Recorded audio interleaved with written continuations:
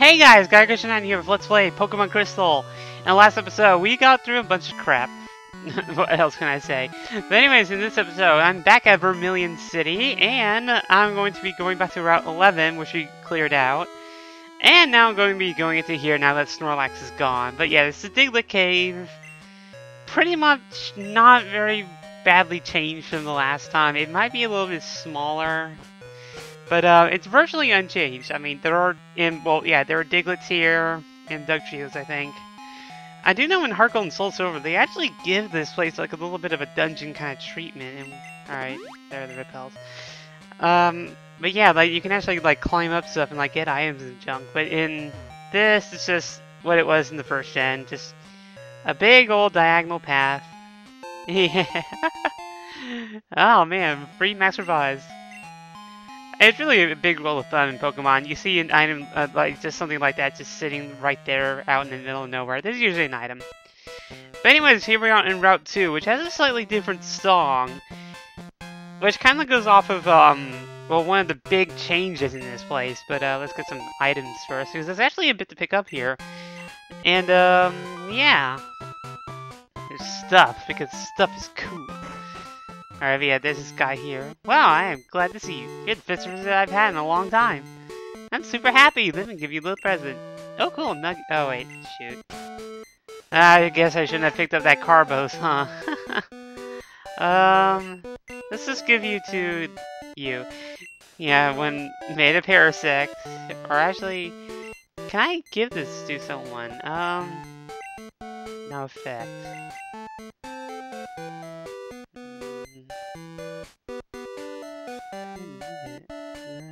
Try you. No effect. Alright. Alright. You. Alright, there we go. Alright. Alright, so now I should be able to get that nugget. Alright. I think how those work, like, they kind of, like, boost your IV or something like that. I don't really know a whole lot about that thing. That might be why I'm starting to run out of...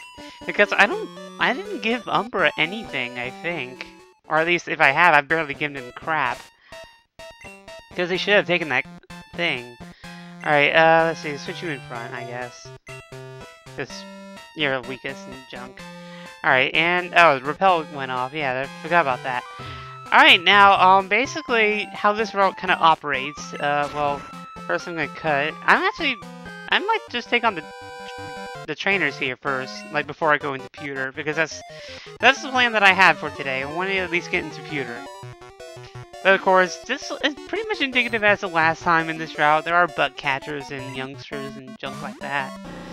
It's a bee drill. I haven't seen a bee drill in a while. I don't know. Slash. Alright. Probably don't even need to waste it. Yeah, I don't need it. Oh, well, damn, critical hit.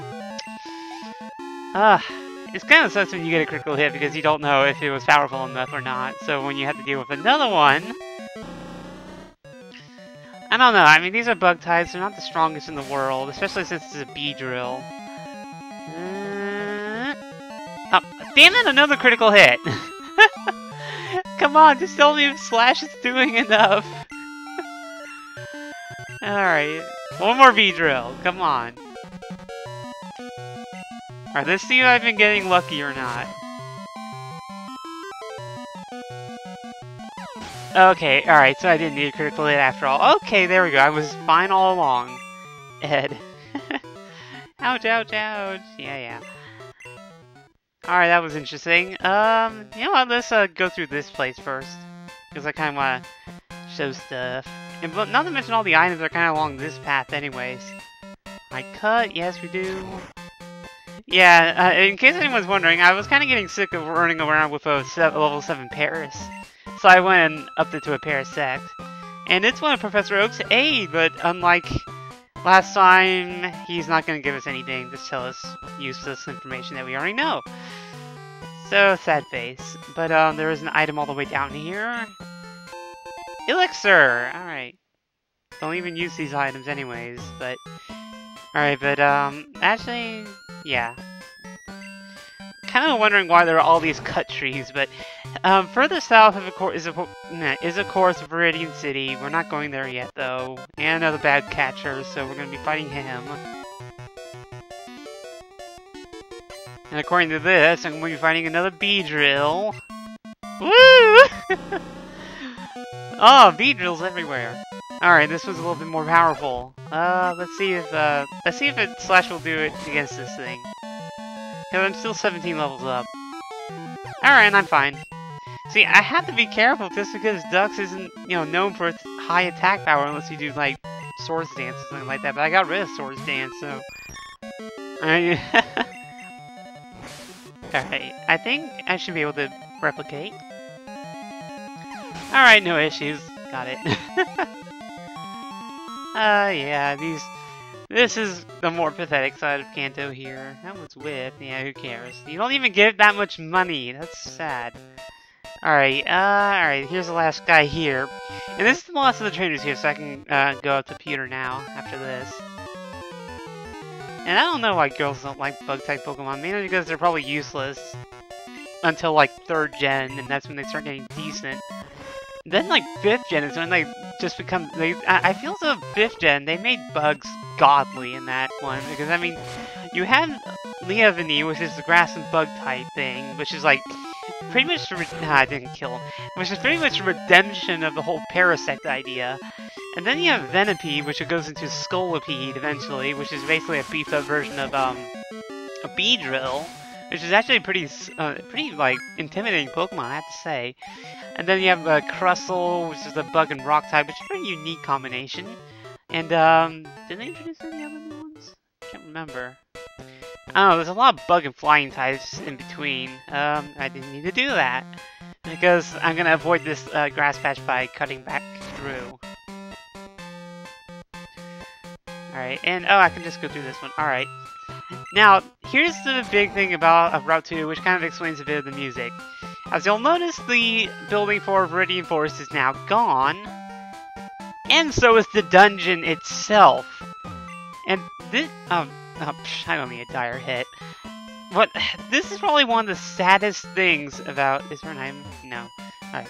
This is probably one of the saddest things that I felt about the Generation, because they took out a lot of the dungeons that you had in Generation 1. I mean, the thing about this is that this whole little forest base, as it's basically become, it still kind of carries the general shape that the forest has, and I thought that was gonna have something. But I mean, it's nothing now, and like this isn't the only place that's gone too, which I don't know. It's Viridian Forest that just to me felt like the more tragic kind of loss out of all the other ones. Because I mean, that was iconic. I mean, everyone remembers their time through Viridian Forest, so. I don't know. Anyways, Pewter City. Welcome to what, that's it? Oh, that's lame. Let me heal first. Alright, I'm all healed up and ready to go. Pewter City. There is really not a lot to do here, besides pretty much cutting off the Mount Moon, which I will be going to. And I need to time that right, because there's an event that goes on there at Monday, and I want to time it right weekend-wise. Or week-wise. Oh, here's the thing. Stone Gray City. Alright. Kind of weird. Alright, here's this guy you need to talk to, though. Like, you came all the way out here from Johto? That brings back memories. When I was young, I went to Johto to train. You remind me much of what I was like as a young man. Here, I want you to have this item I found in Johto. And receive the Silver Wing, which is the same item that you receive in Silver. If you're playing Gold, though, you receive the Rainbow Wing. And basically what it allows you to do is it allows you to challenge one of the legendary birds of the well, one of the major legendaries of the game. For Crystal and Silver, it'd obviously be Lugia, and Gold would be Ho. Ho was a little interesting to catch in this game though, but getting onto this, there's a museum in this. Yeah, it's closed for renovation, so yeah, no Old Ember this time, or Odd Ember, or whatever it was. Yeah, not much of a tragic loss there. Pewter City Pokemon Gym Leader Brock, the rock-solid Pokemon trainer. Anyways, mini Warmer Town with Pewter City, of course. There's one trainer with one Pokemon, and then the leader at 41 to 44, and Rock type as before. Now, he does come with a bit of a stronger team than last time, though, and including the fossil Pokemon, which we won't be able to get on our own, which is actually kind of cool. Gym straight is same as before, very straightforward, but you can't avoid the trainer this time. So you have to fight him. As for taking him on, this should be one of the easier gyms you have to deal with. I mean, it's rock type, they are slow, they have low special defense, so just bring on a water or a grass type, especially grass type for the fossils. And honestly, you will not have very much trouble with this gym. Alright, so Pewter City Gym, the first gym of the last game, and this is gonna be like, what, Gym 5 now? Let me see, 5? No, 6! This is the 6th gym I've taken on in Kanto. There's so many dedicated people, and just like those gym leaders, who cares? Alright, so yeah, we can't avoid this trainer this time, we couldn't last game. But honestly, I don't really know why you would want to, because this guy's pathetic. I mean, battles could go end up going on a long time. I love how they always kind of like hype how rock types are so strong and defensive, but that only really applies if you're bringing a normal type Pokemon to the party. I mean, if you bring a fighting type Pokemon, it's over. And any special Pokemon you can take. Wait, why do you have a Sand Slash? Well, alright, Sand Slash on Sand Slash action, guys. Oh wow, that didn't do as much as I thought it would. Alright. Alright, so keeping on with the theme of before, yeah, apparently they have ground types in this gym. Who knew? Alright, now that. Hey, stop! Don't copy me! Huh. He knows all my moves. But of course, he's my evil self, or maybe I'm the evil one because I'm the more powerful one. Alright, I have to win these battles. Yeah, that's kind of what you have to do as a Pokemon trainer. You know what? I don't really need Sand Slash for. I mean, I don't really need Elka for this battle, so I can probably. Well, actually, yeah, let's keep her. Wow, it's not often when we get a challenger from Johto. I'm Brock, the Pewter City Gym leader. I'm an expert on rock-type Pokemon. My Pokemon are impervious to most physical attacks. You'll have a hard time inflicting any damage. Come on, seem to completely neglect to mention, oh, there's another type of attacks that you can do. And we're weak to those. And kind of like that pose, actually. It's kind of cool. Alright, but anyways, leader Brock, he starts out with a Graveler, level 41. Yeah, this is his weakest Pokemon right here. Yeah. Not much to say. There really isn't a whole lot to say because rock types are so easy to counter.